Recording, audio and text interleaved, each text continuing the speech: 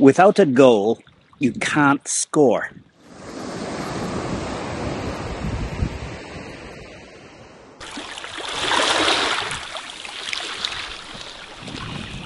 Hey, it's Conor here in Kerry in the southwest of Ireland, the far southwest corner of Ireland, here for a few days with my family. And the thought I wanted to share this week was something I heard on a podcast over the last while, and it was, without a goal, you can't score. And initially I thought this is too obvious or stupid a saying to even reflect on it, but I think it's quite a profound thing that so many people that I speak with, when I ask them, what do you want? Where do you want to be 3 years from now, 5 years from now, 10 years from now? They can't answer it. They can vaguely answer it. They can answer it in a way that they imagine what it might be like, but they've not taken the time to really get clear what is their goal. And today on the podcast of Tim Ferriss, as we were driving from Dublin down here to the southwest of Ireland, there was someone asked, who do you see as successful? I think it was Tim Ferriss was talking about a question he'd asked to Derek Sivers, and Derek Sivers, when asked, who comes to your mind when you think of success?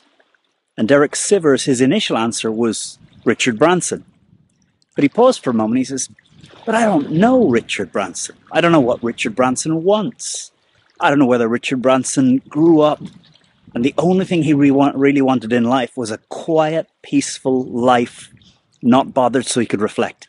And what he got is cursed by being talented as an entrepreneur, that people want to speak to him, people want to be around him. Every business he touches turns out successful. And whilst another might look at it as a successful life, if you were Richard and if you wanted something else, that would not be a success. So this idea of being very careful to define what success is for you, what the goal is for you, and then I think taking time to live it, to experience it. I remember probably 20 years ago at an entrepreneurs organization conference in Las Vegas, the speaker was Steve Wynn, and Steve Wynn was the founder of 3 of the biggest casinos in Las Vegas. And he was talking about his teenage kids when they were growing up. He would spend time asking them, what do you want to be when you grow up? What are you thinking about? And one of his kids said, I want to be in movie production. And Steve Wynn knew quite a few people in the movie industry. So he organized that his son could spend a week on a movie set. After a week on his movie set, Steve said to his son, what do you think? He said, I don't want to be in movies. So he experienced a week of what it really was like, this life of a movie producer, and decided the idea of being a movie producer I like. The reality, what you do Monday to Friday, Saturday, Sunday, what it looks like, what it feels like, where you get to be in the world, how much freedom you have. Now that I don't like. So this idea, if you don't have a goal, you can't score. If you don't have a real clear goal, in a soccer field, the goal isn't a vague thing down the end. It's a very clear marked area with a net, and you can see when the ball hits the net. In rugby, it's very clear what the victory condition, what scoring looks like. But in so many of our lives, we've not defined the goal. We've got a vague thing over there in the future that we're hoping will hit without really experiencing whether that is going to be what we hope it is. So my reflection here, without a goal, without a clear, really clear goal, it's impossible to score, and you're probably demotivated. If you don't have that goal, like playing football in a park without goals isn't football. Playing life without goals there that you can see.